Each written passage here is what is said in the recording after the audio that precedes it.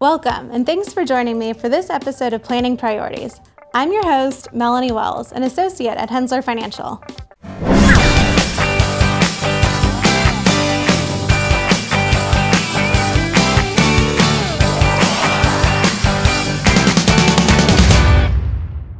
Student loan debt is the second largest type of consumer debt behind mortgages, and with college costs still increasing every year, it's important to get a handle on what you should do in the years before your child goes to college. First, you should determine how much you have saved and how much you are going to need. If you're saving for your child's education, you may not know if you have saved enough. Tools such as a college net price calculator help estimate financial aid and measure a specific college's affordability. The college's sticker price, minus any grant aid, equals your net price. A net price calculator is typically available on every college's website and only takes 10 to 15 minutes to complete. This tool gives you a more accurate picture of what your out-of-pocket costs will be, which should help you determine if you can afford that school. And if you haven't started saving yet or haven't saved enough, it's never too late to begin. Every dollar you save now reduces potential student debt in the future. There are great tax advantage options for saving for your child's higher education, such as a 529 college savings account.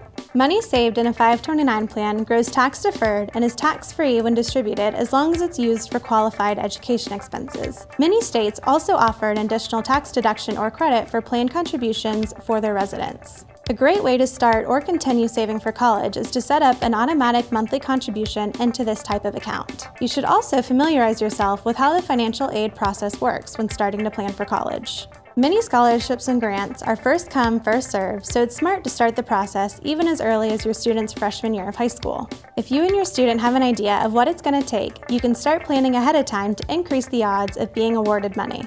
Also, as soon as January 1st of your student's senior year, you should fill out the free application for Federal Student Aid, or FAFSA. This will determine what type of financial aid you can get, including any grants. There are also many resources to find information on different types of scholarships and their requirements, such as online searches, your student's high school counselor, or even the universities directly. And lastly, a good rule of thumb is just because you can doesn't always mean you should. Sometimes your student's dream school may not offer the best program for their dream job, and a typical 4-year university is not necessarily meant for everyone. College expenses vary depending on the type of school, number of classes, major, and lifestyle. Your child should consider looking for the school that makes the most sense for them. If you can't pay for the tuition and living expenses, you may want to consider a more affordable school or even online classes to avoid graduating with substantial debt. You should take time to have a heart-to-heart with your student about what they want and how you are willing or able to help. Having an honest conversation now will set realistic expectations for the future.